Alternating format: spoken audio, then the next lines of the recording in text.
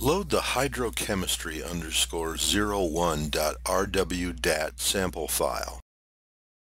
Select the Map Easy Map option. Set the X or easting to the datasheet column that contains the X coordinates. Set the Y or the northing to the datasheet column that contains the Y coordinates. Set the Z or elevation to the sodium column. Although we won't actually be using the Z within this exercise, it's just there in case we wanted to contour something. Click on the Map Layers Options button. Turn off everything except for the Symbols and Symbol Labels options. Turn off all the Symbols options except for the Column-Based option. Set the symbol column to the datasheet column titled Symbol. This tells the program to pull the symbol designs for the map from the symbol column in the datasheet. Set the dimensions to uniform.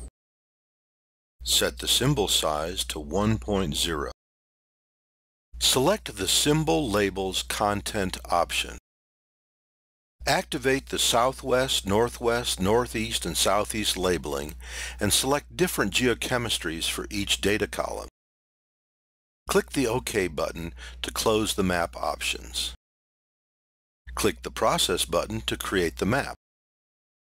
Minimize the Rules and Filters panel. Use the magnifier to enlarge a portion of the map. Click on the Map Layers Options button again. Turn off all the symbol labels except for the Northeast and deactivate the Fill Background option.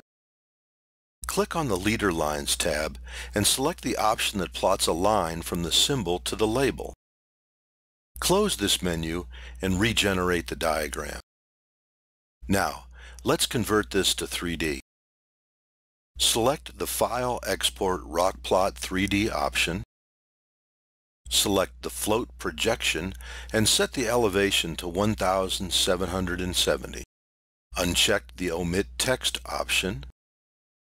Click the Process button. When the points appear within a new RockPlot 3D window, select the File Append option. Select the stratigraphy model.rw 3D file that we created in an earlier exercise. The model is now displayed directly below the points.